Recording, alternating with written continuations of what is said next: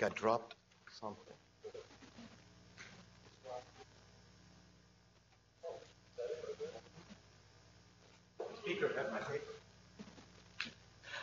Good morning. Welcome to the Department of Medicine Grand Rounds. Today is a special day. We come together every year to celebrate Dr. Neustadt, who I'm going to talk to you a little bit about in a minute. But before that, I want to thank those of you who joined me at my house on Tuesday night. We had the students there. The fourth-year students came to say hello. We usually time this with the training team to remind them that this is a good place to come. I always tell them that if they think I'm trying to bribe them to match with us, the answer is yes. Good organizations want to keep the best in-house, and we had a great time. We had about 50 people there. So it's that activity is growing, and so is the number of people who are stellar in our organization and go to fellowships or primary care and do a great job at it. On this day, back in 1766, February 13, was the birth of Thomas Robert Malthus, M-A-L-T-H-U-S. Now, he's an English economist and demographer who many people think is the pioneer of sociology. And he was the first to really systematically analyze human society, and he came with this idea that population would always outrun this food supply.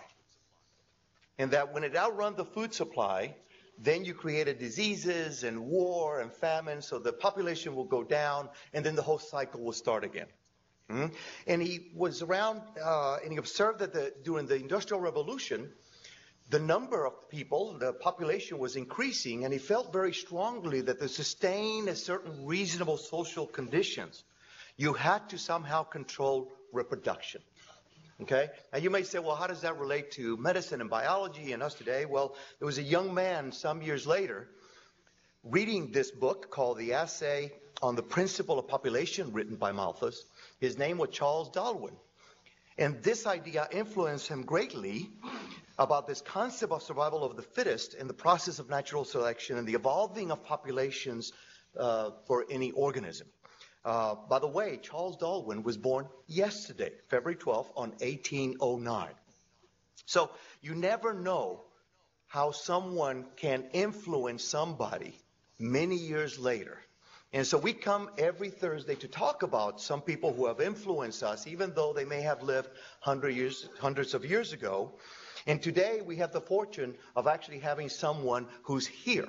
So we rarely have, and I'm sure for the students, it's always nice to hear about these people who lived in the 1700s, but it doesn't quite make sense to them. It doesn't quite touch them. Well, here we have an opportunity to touch somebody who's actually influenced Louisville medicine and the University of Louisville, because our honoree and the people we celebrate today is sitting right here in this audience, who's a member of the Rheumatology Division. So let me tell you a little bit about Dr. David Neustadt, who was born in Evansville, Indiana, went to DePaul University in the 1940s, and in 1950 obtained his medical degree from the University of Louisville. He went on to do residency in internal medicine in New York, and in 52 to 53, he was a fellow at the National Institute of Arthritis Metabolism. And then, from 53 to 54, he did a residency in gastroenterology. I don't know whatever possessed him to do this, but I'll learn someday. But he has specialized in arthritis and rheumatoid disorders in Louisville since 1954. A lot of people who have been touched, from students to patients to leadership here, from his efforts. He was chief of the section of rheumatology from 60 to 1975. He was the chairman of the Department of Medicine at Jewish Hospital and became president of the Jewish Hospital medical staff. He was a fellow of the American College of Physicians and of the American College of Rheumatology. He was a member of the Board of Governors of the National Arthritis Foundation, president of the Louisville Society for Internal Medicine, president of the American Rheumatology Association, and member of the Board of Directors of the Lupus Foundation. And I could continue, but I will leave it at that. Now, we're not the only ones who honor Dr. Neustadt. He's received the Distinguished Service Award from the Arthritis and Rheumatism Foundation. He's a master of the American College of Rheumatology. He's received the Distinguished Rheumatology Award from the same organization, and as well as the Tribute to Excellence Award from the Arthritis Foundation. So it is for this reason that you see that face up there, and it is for this reason that we're proud to have this man sitting in our audience. And because of this, we bring great people every year to tell us about what they're learning and how this legacy continues in the area of rheumatology. And we have a great one today, and I'll have Dr. Neil Roberts introduce our guests today.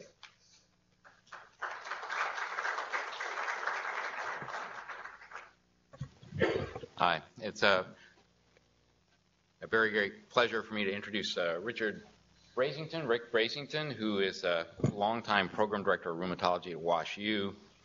He's here because he's an ACE teacher, and we need to increase the quality of lectures. And the Neustadt lecture from last year, which I admit was rather dry and everything. This is somebody who won the Teacher of the Year award at WashU 4 years, 2 or 3 running, as late as 2010, and I gotta let that sink in for a minute. It takes a bit to win that, right? It's a medical school wide, all the departments, all the divisions. He won it 4 times, so he's a really great teacher, and that's, you know, perhaps similar to Dr. Neustadt himself. In addition to that, he has a couple of subjects under his belt which are of particular importance here. One of them is he is the speaker at the American College of Rheumatology, often on pulmonary diseases, interstitial lung disease that goes with rheumatic diseases. We have a particular interest in that.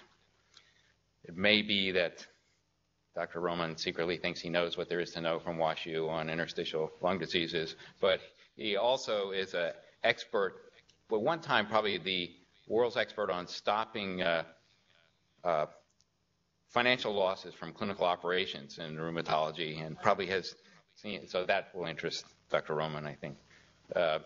And he also is something like the Dr. Casper of program directors in rheumatology. He's the person who quietly says in the meeting something that has great common sense value and reduces panic as people are trying to deal with RRC requirements.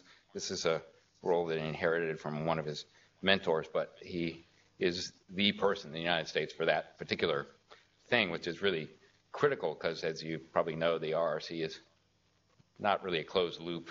So he's very important in that way. And I will skip over the detailed CV, but just mention it goes North Carolina, Harvard, Duke, Iowa, chief resident in Iowa, 10 years of private practice basically at Marshfield Clinic associated with University of Wisconsin, where one of his teachers in workflow and that kind of thing was Tim Harrington, a student of Dr. Neustadt. So here's Rick Brasington. Thank you.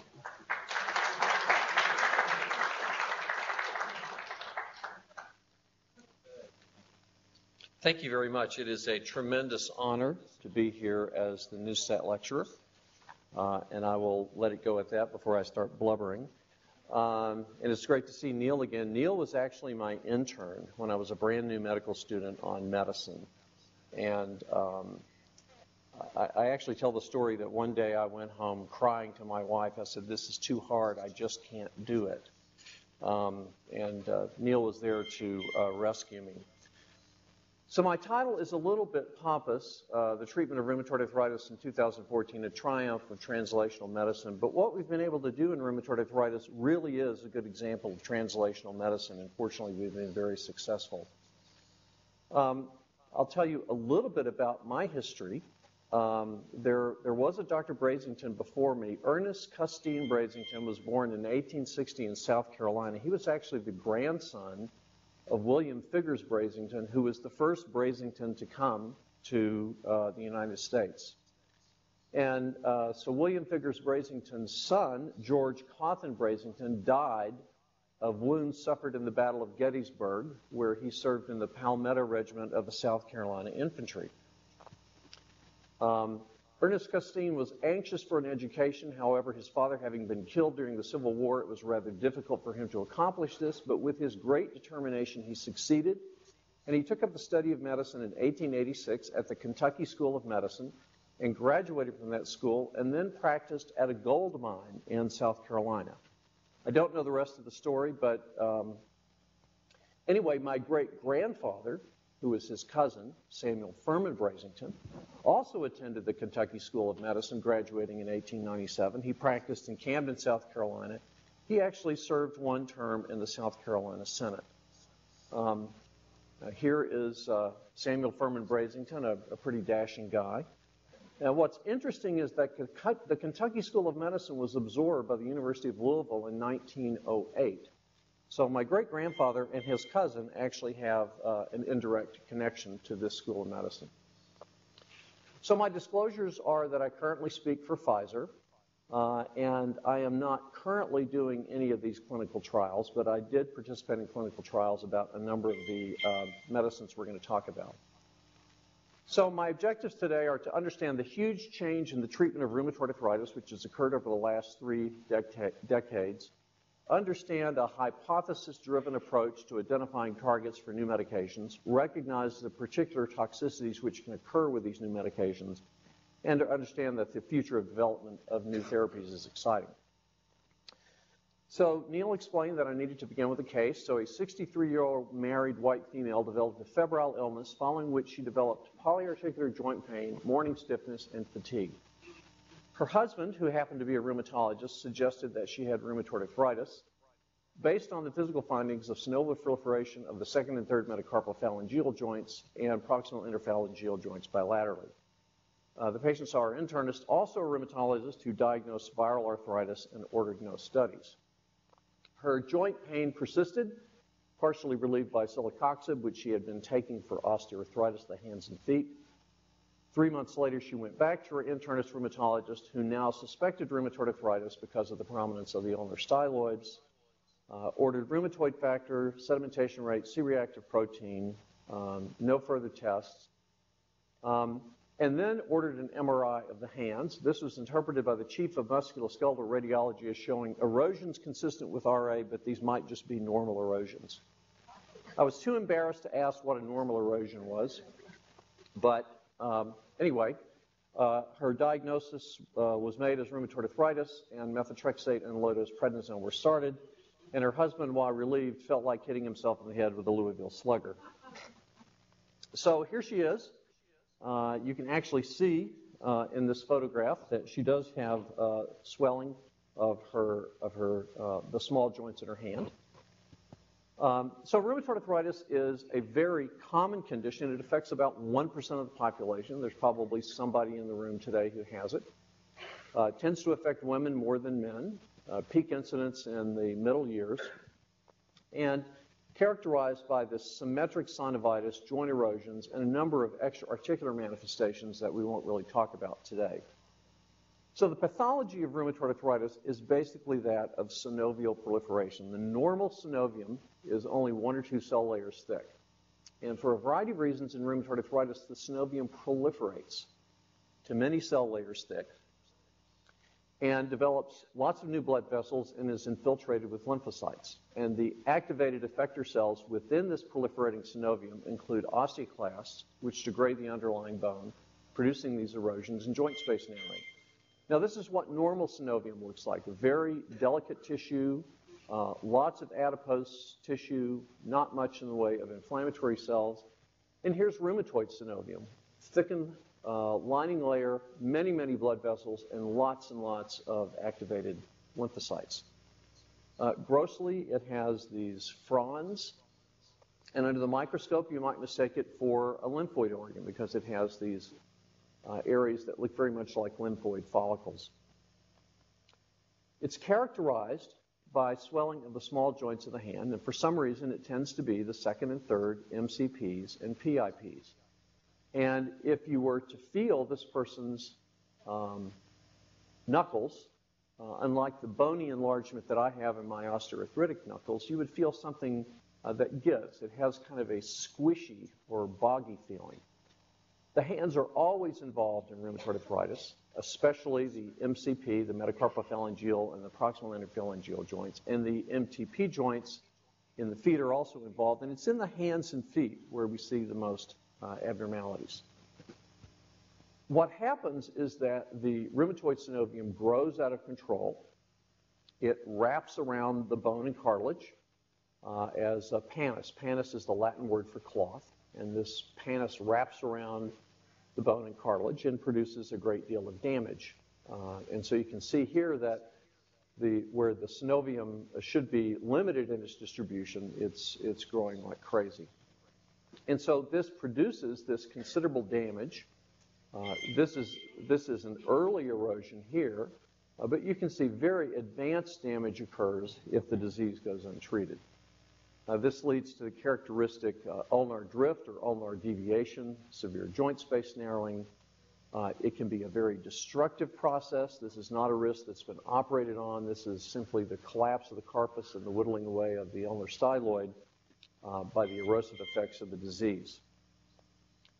As I mentioned, you see the changes primarily in the hands. You can see here that this finger has actually subluxed. It's no longer connected to this metacarpal. The same sort of process happens in the feet. So in 1982, when I was a first-year fellow, we were taught that something very, very different than what we believe now. We were taught that we should not start a second-line agent until the patient had had rheumatoid arthritis for at least a year because the disease might go away. And we believed with some justification that the treatments were worse than the disease. The number one treatment was injectable gold. It required an IM injection every week, before which the patient had to have a blood count and a urinalysis to make sure that they didn't have aplastic anemia or nephrotic syndrome, which developed with some frequency. Our number two drug was D-penicillamine, which we don't use anymore. The number three drug was azathioprine. And finally, there was sulfasalazine and Plaquenil, which most people thought didn't really work very well. Dan First, one of my teachers, was one of the pioneers in using methotrexate. We all thought he was crazy. We thought this was a radical option. The patients had to be admitted to the clinical research center. They had a baseline liver biopsy and a liver biopsy every 6 months. And it was hard for us to believe that this would actually become the standard treatment. By 1986, when I started my first job, we actually had discussions about whether it was reasonable to start methotrexate even if a patient had not failed injectable gold. Now, we can't really get injectable gold anymore, or we probably would still use it. But we weren't doing very well. About half of our patients at the 5-year point were disabled. The big news then was that an oral form of gold was coming along, which never really made a big splash. And we began to recognize that stage 4 rheumatoid arthritis has the same mortality curve as 3-vessel coronary disease. By the time I started at Washington University, not quite 20 years ago, people were beginning to think maybe our treatments were not working because we weren't starting them early enough. And we developed the current concept of starting these medicines at the time of diagnosis and often in combination.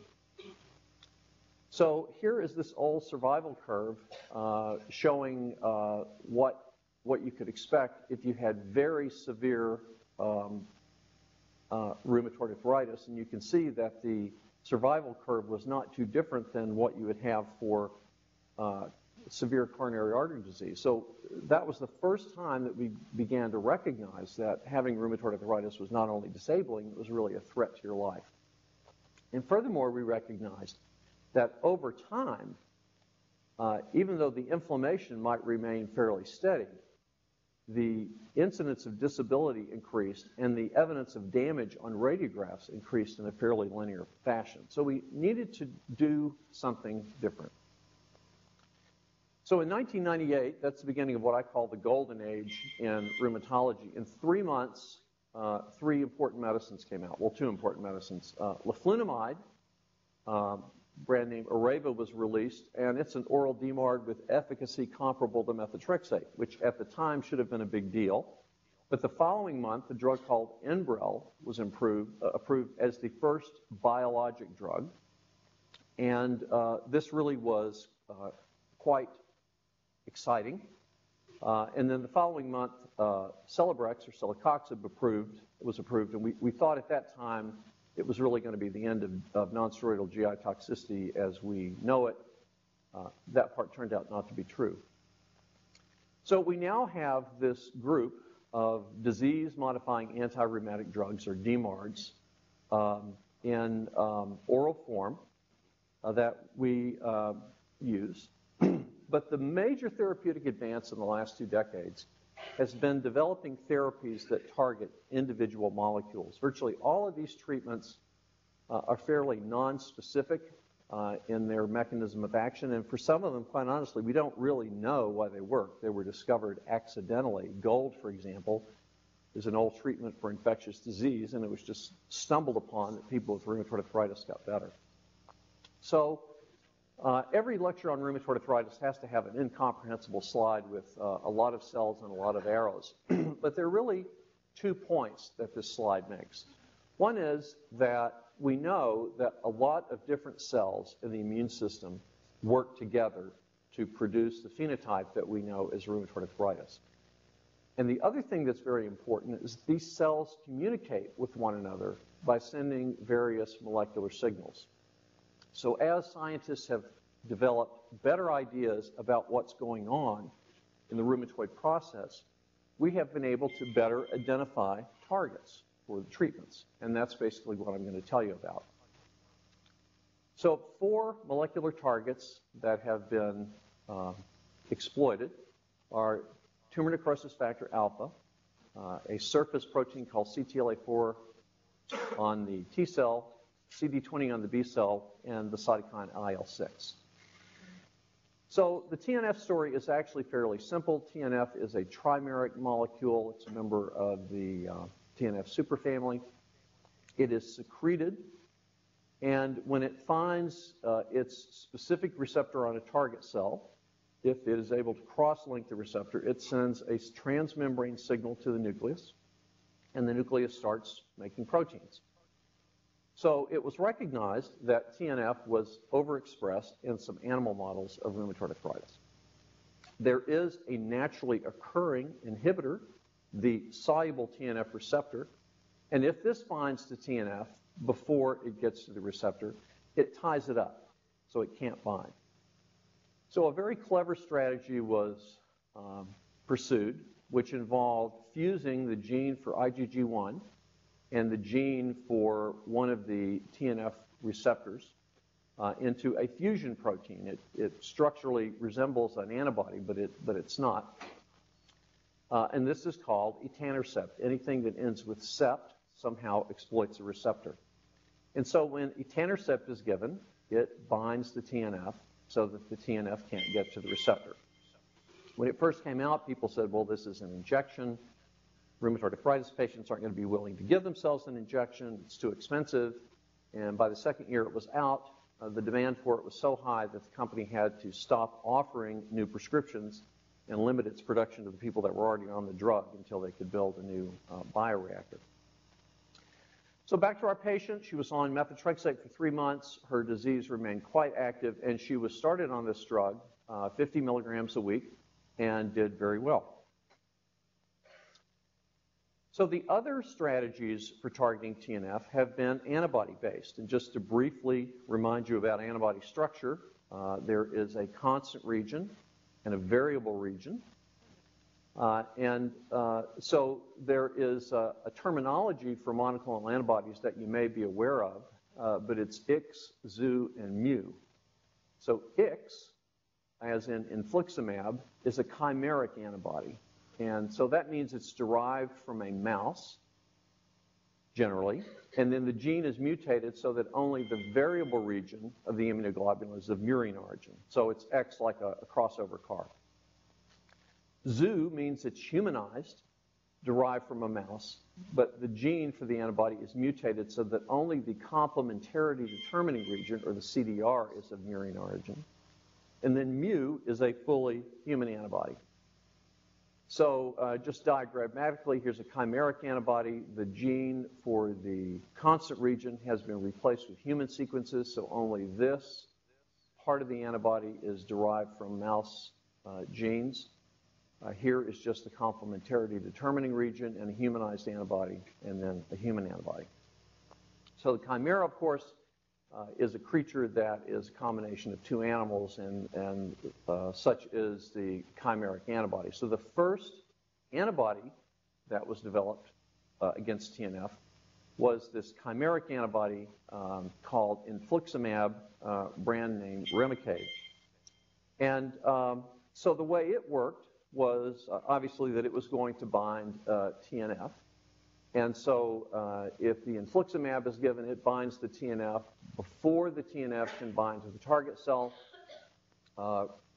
rendering the TNF inactive. The next strategy was to develop a humanized TNF antibody, and this is certolizumab. So it has only the complementarity determining regions, or the antigen binding sites, which are of mouse origin.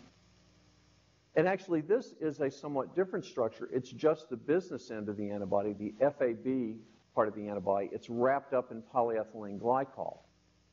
Gastroenterologists use a pegylated product. This is the first such product that rheumatologists have used.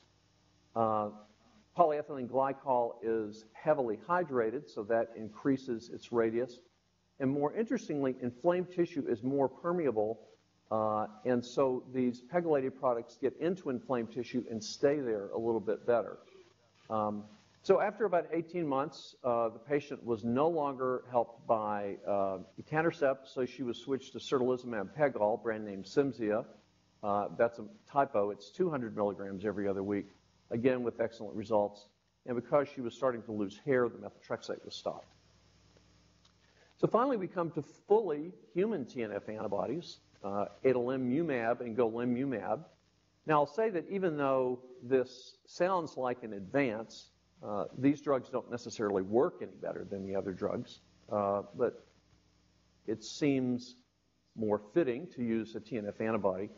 Adalimumab is developed by a very complicated process that I won't try to explain called phage display, where basically you take cells that might be producing a TNF antibody and you isolate the cells that produce it by seeing which ones will have the antibody bind on this column. But it's a very complicated process and not something we should go into right now. So the first human antibody was adalimumab, which came to be known as Humira. And then another very clever strategy was developed with some transgenic mice. So obviously, if you inject a normal mice with TNF, it's going to make a mouse antibody to human TNF. However, if you suppress the mouse antibody genes and put in human antibody genes instead, and then inject the mouse with human TNF, it will make a human antibody. And so that's how golimumab, or the monoclonal antibody Simponi, is made. So we now have 5 anti-TNF agents that we can use in rheumatoid arthritis. So after another 18 months, certolizumab pegol stopped working, and the patient was then switched to adalimumab, Humira, 40 milligrams every other week, and this worked as well. So we've talked about how there are a number of places where we can target and intervene. So here is TNF, which we have managed to block so that it doesn't reach the target cell. And the next strategy involves something called co-stimulation. And because this is a good picture, I'll start here. So T cells have a specific receptor for whichever antigen they're going to recognize. The antigen is presented by what's called an antigen-presenting cell. And that is the first signal. But when the first signal occurs, that's not enough. There has to be this second signal, this co-stimulatory signal. So the T cell has on its surface a protein called CD28, and the antigen-presenting cell has CD8086. And so this binding has to occur as the second signal, or the co-stimulating signal. Apologize, I'm a little bit out of order. Let me just comment on the effectiveness of these new medications. This really applies to the other medicines I'm going to talk about, but this really first became apparent with these new medicines. So ACR stands for American College of Rheumatology, and an ACR 50 means the patient got at least 50% better by an outcome measure that I won't bore you with. But you can see in this study of people with fairly early rheumatoid arthritis that about half the people got at least 50% better if they were treated either with methotrexate or etanercept, the first TNF agent, first TNF inhibitor. But when these were combined, an even higher improvement was seen. And 50% of people getting 50% better may not sound very good, but it's a whole lot better than we were doing. And also getting to the point that maybe 25% of people will get almost completely better has been big progress. Not only that, we have been able to demonstrate that these agents actually prevent damage to the joint. So Dr. Sharp identified or set up a scoring system where 40 joints in the hands and feet were evaluated for the development of joint space narrowing, and 44 joints were evaluated for erosions. And so you can actually count up a score. So as I mentioned before, if you have untreated disease or unsuccessfully treated disease, this joint erosion score gradually gets worse over time. And so we have been able to show that with these new medications, we can improve that considerably. So here's the study with adalimumab, one of the humanized antibodies. This is the way the joint damage score went in the patients treated only with methotrexate compared to adalimumab. And you can see when the adalimumab was added, this flattened out. Now, that's not to say that the only treatments that work are the newer medicines, but they do work quite dramatically. And this has really been shown over and over again for virtually all of these medicines that compared to less effective treatments, the joint damage scores are much improved. So there is a dark side to TNF blockade because there are some problems that occur, and these are things that you should know about because even if you're not prescribing TNF inhibitors, you'll likely have patients that are taking them. If a patient has latent TB, a TNF inhibitor will allow the TB to become active and maybe even disseminated because the body uses granulomas to corral the TB, and TNF is very important for the function of the granulomas. So we have to be careful that people do not have latent TB. It was once thought that these drugs would be good for everything, including multiple sclerosis. It turns out they actually make multiple sclerosis worse. And some patients who are treated with these diseases, these medicines will actually develop a demyelinating syndrome that's somewhat similar to MS. Drug-induced lupus has occurred. And one very important thing you should be aware of is that when people are treated with these TNF inhibitors, about 10% of them will develop not only anti-nuclear antibodies, but antibodies to double-stranded DNA. That can be very confusing if the patient is subsequently evaluated because we tend to think of antibodies to double-stranded DNA as being very specific for lupus. Cardiologists in the room know that these drugs were once thought to be helpful in congestive heart failure. It turned out they make congestive heart failure worse. And occasionally, patients who do not have congestive heart failure can develop it on these medicines, so we have to be careful about that. There probably is a slightly increased incidence of lymphoma. This is hard to assess because lymphoma is also associated with rheumatoid arthritis. The more severe the rheumatoid arthritis, the more likely you are to have lymphoma. The more severe the rheumatoid arthritis, the more likely you are to get treated with one of these drugs. So there's a certain amount of confounding by indication or channeling bias, but there probably is a slightly increased risk of lymphoma. So now T-cell co-stimulation blockade. So this is the idea that we might be able to target T-cells. It's been known for a long time that most of those lymphocytes I showed you in the synovium are T-cells. So it was assumed that a strategy against T-cells would be effective, but the previous things that were done toward T-cells were not very effective. So I already told you about the first signal being antigen binding by the T-cell receptor. The second signal is the binding of CD28 by CD86. And when that happens, all sorts of inflammatory mediators are produced, the T-cell becomes activated, etc. When this happens, the T-cell also displays another protein called, I'm getting a little ahead of myself. So CD28 is the protein that's on the T cell surface. It's also a member of a immunoglobulin superfamily. It's found on all CD4 cells, and when it is bound, it stimulates the release of IL-2 and promotes T cell survival. But when the T cell is activated, it immediately puts on the brakes and expresses this protein called cytotoxic T lymphocyte-associated antigen 4, or CTLA4. And this is homologous to CD28, but it's actually much more avid for the co-stimulatory molecule CD8086. And so if CTLA4 binds this before the CD28 does, then it shuts down activation. So here is the CTLA4 that's expressed on the T cell. And so scientists were able to, again, make a fusion protein linking the extramembrane portion of CTLA4 to the IgG1 molecule, Fc fragment, producing CTLA4 or abatacept. And so this agent then is given parenterally and will bind CD86 before CD28, shutting down T cell activation. So this is another strategy that has proven to be quite effective.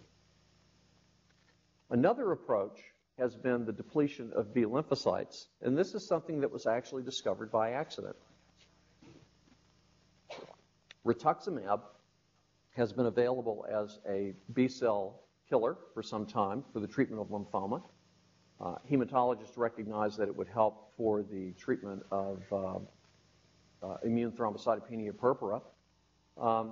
And so a rheumatologist who was treating ITP in Coeur d'Alene, Idaho, noticed that one of his rheumatoid arthritis patients got dramatically better when they got rituximab. So this drug was studied, and it turns out that it works quite well. We're not quite sure why it works.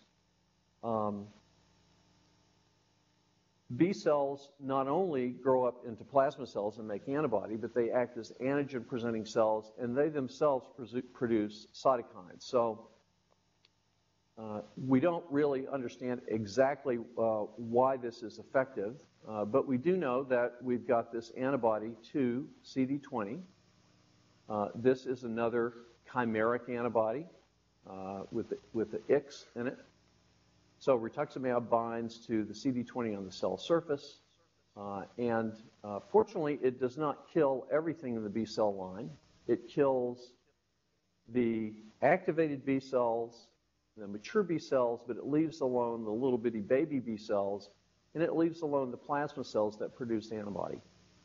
So although the circulating peripheral blood B cells are depleted for quite a long period of time, they basically disappear in a couple of weeks and don't start to come back for about 6 months. The antibody producing cells, the plasma cells, are still there. There are a couple of toxicities that seem to be unique to rituximab. One is hypogammaglobulinemia, and occasionally this can be significant and produce more frequent infections. And there's a very rare infection called progressive multifocal encephalopathy, or PML, which comes from a virus called the JC virus. And for reasons which aren't clear, there's something about B cell depletion that increases the risk of this. This has been known for quite a long time in immunosuppressed cancer patients. It's now occurred in a handful of rheumatoid arthritis patients and a handful of lupus patients who have received rituximab. So if your patient has received rituximab and they start to develop neurologic problems, you need to think about this. The other cytokine that has been successfully targeted is interleukin-6. And interleukin-6 does a whole lot of things. It activates monocytes and macrophages. It activates B cells. It stimulates the liver to produce C-reactive protein, et cetera, et cetera. And we know that in patients with active rheumatoid arthritis, they have a lot more IL-6 than healthy controls. So it seems like an appropriate target. And so now we have another humanized antibody called tocilizumab. So again, the All of the antibody is derived from human sequences except the part of the antibody that binds IL-6, and it actually binds the IL-6 receptor. So what happens is that when IL-6 is coming along to bind to the receptor, first we put the antibody there, and because the antibody has bound to the receptor, then when IL-6 comes, it can't bind.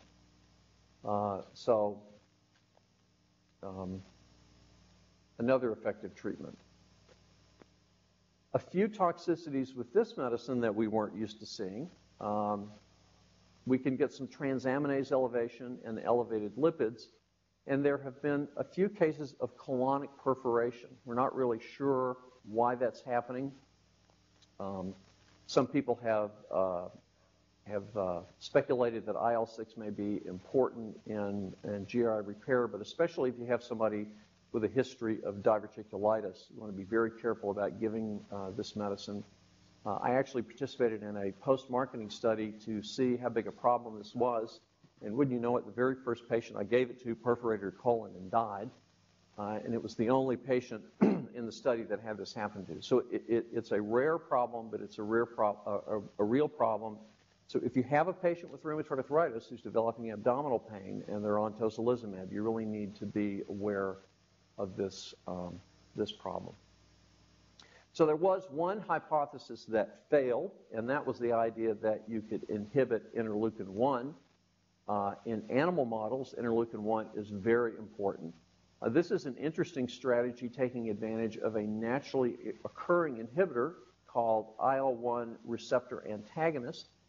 So this decoy cytokine binds to the IL-1 receptor, but does not stimulate a transmembrane signal.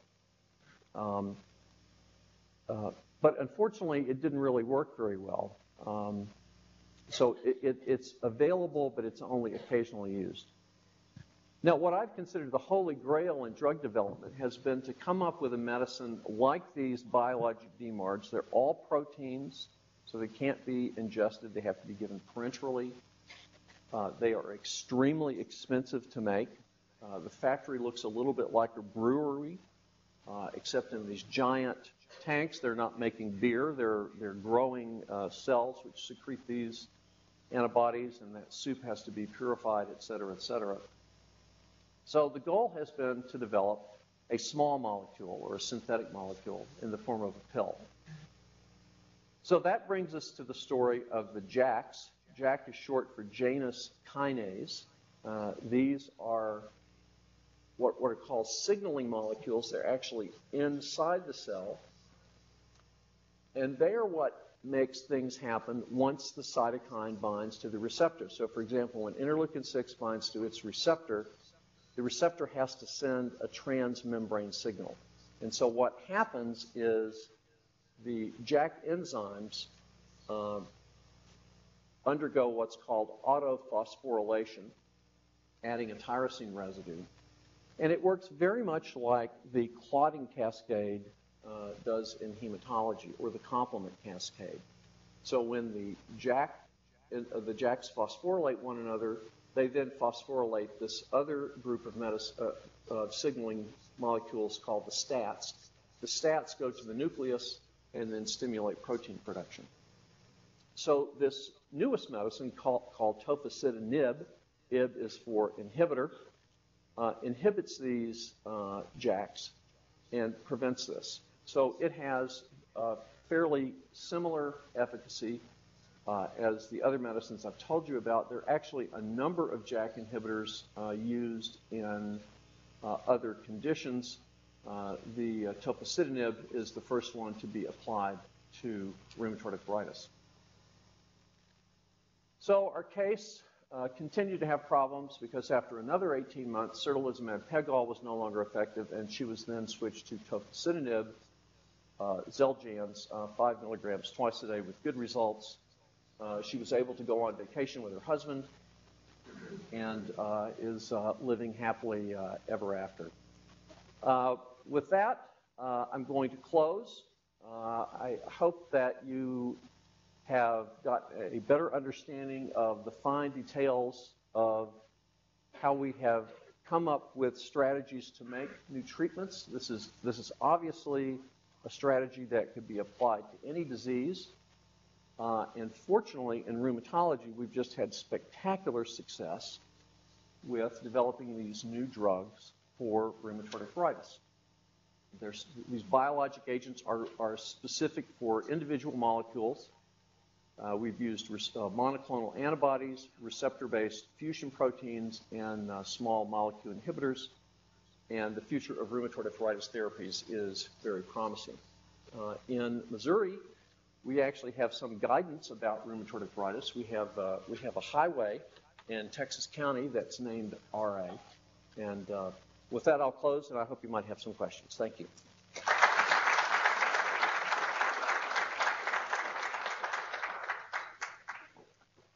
Thank you. Very nice. I really appreciate it. You know, one of the reasons we bring great speakers here is that they also show us how to deliver a lecture. And notice how he started by telling us a little bit about himself and creating that relationship between him and you, and then moving on to his patient and weaving that story of the patient throughout the presentation and giving us some interesting insights. So thank you for that. Neil told me to do that. Neil told you to do that. Okay. Good job, Neil. I had a couple of questions for you. And one relates to the fact that we see in other conditions where a treatment works, but then after a little while, it sort of goes away. And in fact, you probably schedule her for your visit every 18 months because you know something's going to happen. So I want you to tell us why you think that's getting, she's overcoming the beneficial effects of the drugs, which has nothing to do with the mechanism, because a drug that impacts the same mechanism works.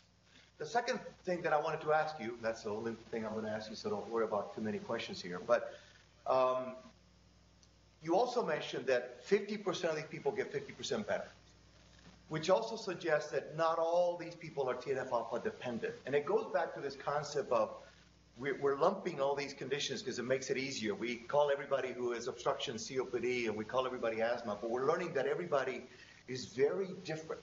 So there may be rheumatoid arthritis that it's TNF-alpha dependent, there may be rheumatoid arthritis that is interleukin-6 dependent, and so forth. So tell me about those two things, if you can. Yeah, it's a very interesting point and a great question. So rheumatoid arthritis is a phenotype. My boss, John Atkinson, has helped me understand that most rheumatic conditions are really syndromes. It's a collection of signs and symptoms that we can recognize and call something. It is not really a disease process that we understand. It's not like alpha-1 antitrypsin deficiency, where you know the absence of that protein is the cause of the disorder. And the name rheumatoid arthritis is very illustrative. What the heck does rheumatoid mean anyway? So there is a long history of lumping everything under rheumatoid arthritis. What we now call the spondyloarthropathies were once called the seronegative rheumatoid variants. It was thought that ankylosing spondylitis was a variant of rheumatoid arthritis. Now we know it is a disease with an entirely distinct genetic basis and pathophysiology. Juvenile arthritis was once called juvenile rheumatoid arthritis, all lumped together. So I believe that what we're now calling rheumatoid arthritis probably is a family of disorders that have a similar phenotype. In some people, it's probably driven by TNF-alpha. In some people, it's driven by IL-6. In some people, it's driven by T-cell hyperactivity. In some people, it's driven by B-cell hyperactivity, and probably a bunch of other mechanisms we haven't yet figured out. And it's probably not only one mechanism. So that's why I think a patient who doesn't respond to a TNF-alpha inhibitor might then respond to interleukin-6 blockade or T-cell co-stimulation blockade. Unfortunately, despite a lot of interest in this, nobody's been able to figure out how to subtype those patients. The obvious thing to do would be to try to identify the patient in advance so that we knew which drug to give them. It would be as if somebody had sepsis and you said, well, you know what? We know you have an infection. We have no idea which antibody is going to work. We're going to give you this antibody, and if it doesn't work, then after a few weeks we'll give you another one. Well, that's what we're doing, except we're giving agents that cost $3,000 or $4,000 a month 3 months and say, well, that one didn't work. I guess we'll try something else. It's really quite humbling. So undoubtedly there are different subtypes within the phenotype of what we call rheumatoid arthritis. The question of why an agent stops working is very puzzling. I think there are a couple of possibilities. One is it would make sense that the immune system would be very redundant. If one arm of the immune system isn't working, you'd hope that some other arm would take care of you so you don't die of infection. So it may be that if you block TNF-alpha, something else takes over. The other possibility, which is probably makes a little bit more sense, is all of these are foreign proteins. Even the ones that are fully human are not naturally occurring proteins, and we know that the body reacts to them. It's been especially shown with infliximab, Remicade, that patients make antibodies to the drug. And to the extent that patients make antibodies, sometimes this will clear the drug from the circulation. So it might be that people are developing neutralizing antibodies that take the agent out of the system before it manages to bind. Now, why you can use one TNF inhibitor the first 3 drugs that came out were TNF inhibitors. So if one didn't work, we try the other and then try the other. Why one TNF inhibitor won't work and then another one will, no one's been able to explain. We know that the TNF antibodies work in Crohn's disease. The fusion protein, etanercept, does not. So that's led to lots of speculation about maybe an antibody does something that a fusion protein doesn't do, yet certolizumab, which doesn't have an Fc receptor, it's just the FAB fragment wrapped up in polyethylene glycol, does work for Crohn's disease. So there's a lot about this that we just don't understand. Thank you. Questions?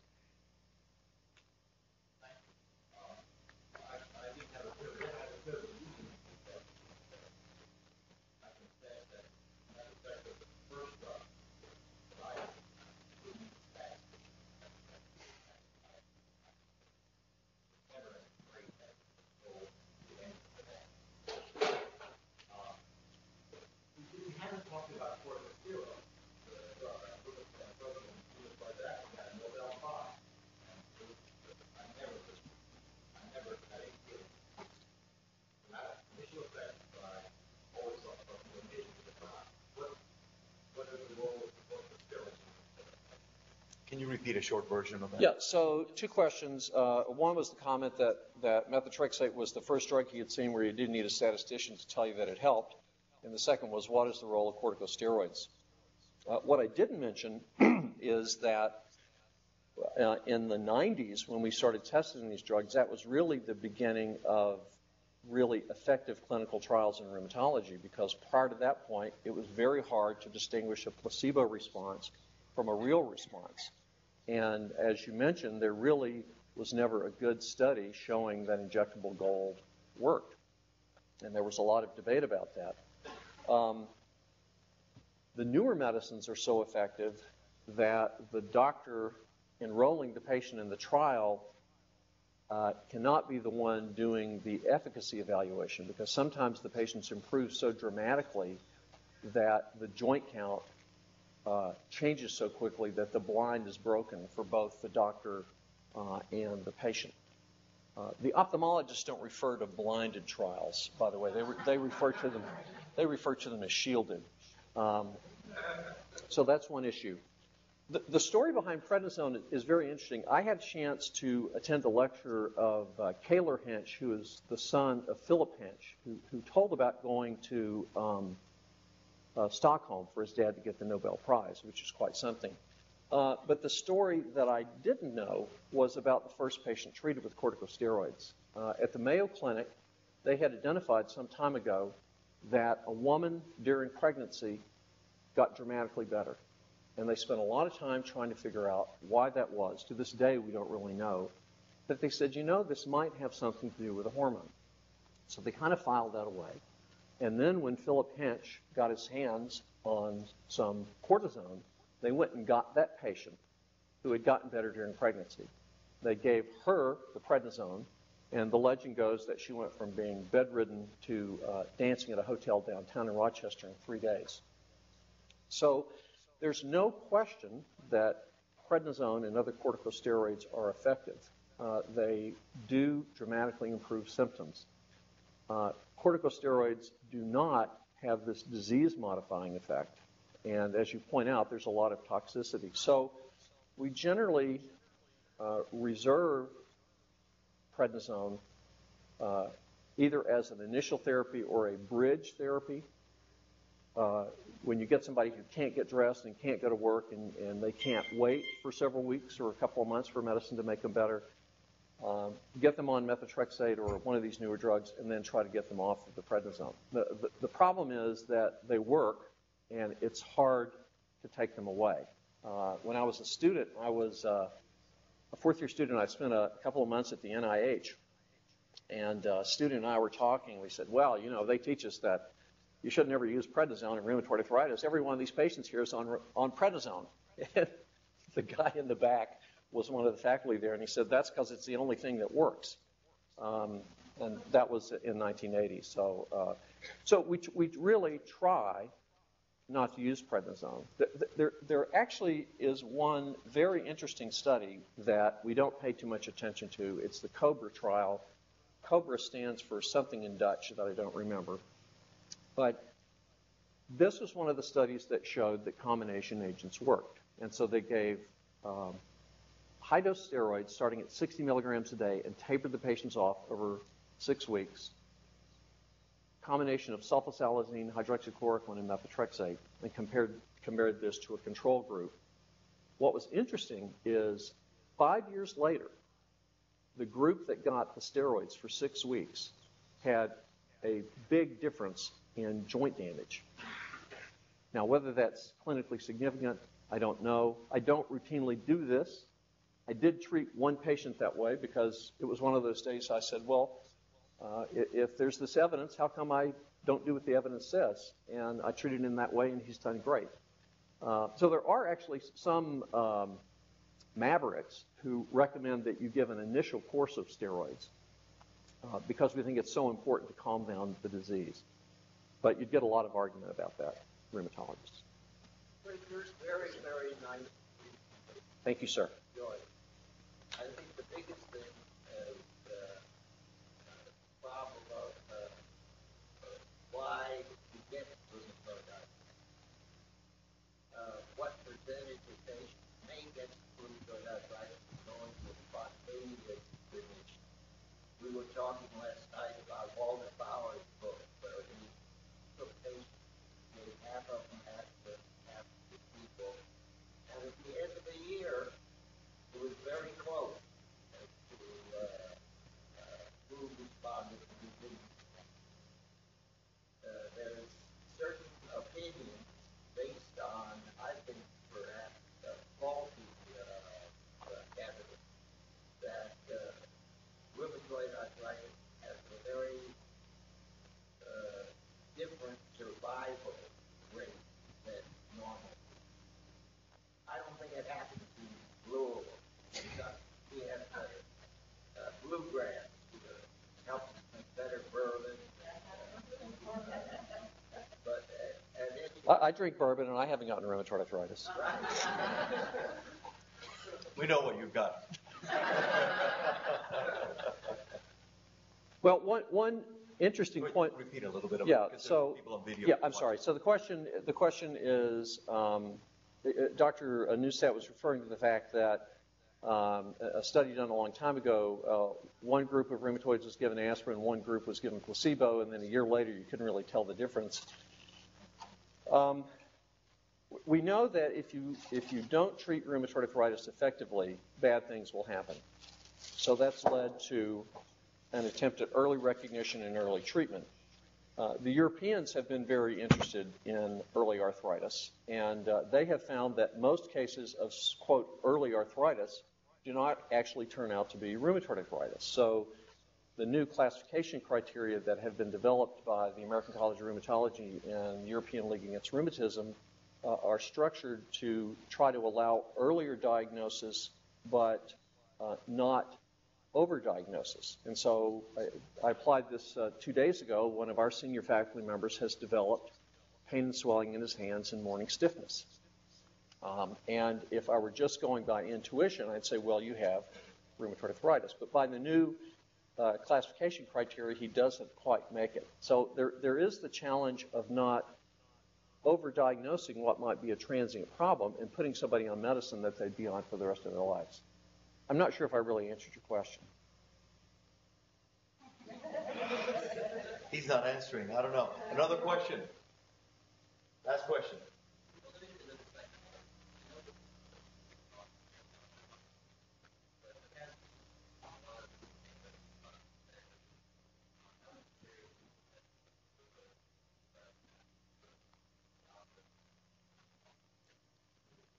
Great question. So the question is, there's recent data, I assume you're referring to the TEAR trial, which stands for the treatment of early aggressive rheumatoid arthritis.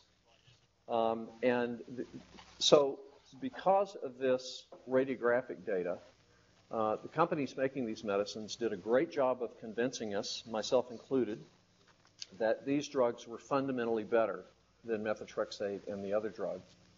And a number of people developed the opinion that we should start with these medicines. And so there was a very clever trial design. A number of the country's leading rheumatologists, led by Jim O'Dell, structured a trial where patients were in 4 groups. All of them started on methotrexate.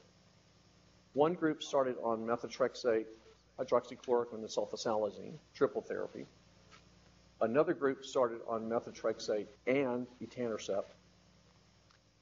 And then the fourth, so 2 groups started, one on triple therapy, one on etanercept, and the other groups could be escalated from methotrexate to either etanercept or to triple therapy. And so what they found was that at the end of 2 years, there was no difference among the groups. In other words, the group of people that started on a TNF blocker did not do any better than the people who were started on triple therapy and stayed on it, or started on triple therapy and switched to etanercept, suggesting that nothing is lost by starting first with the less expensive oral agents. And so that really is the way I practice. I start with methotrexate, I escalate to a combination of oral agents, and then go to these medicines later. A very important point, which I didn't make, was if you look at what's called a probability analysis of the patients in a trial. Let's say you're comparing methotrexate and placebo to methotrexate and biologic drug X.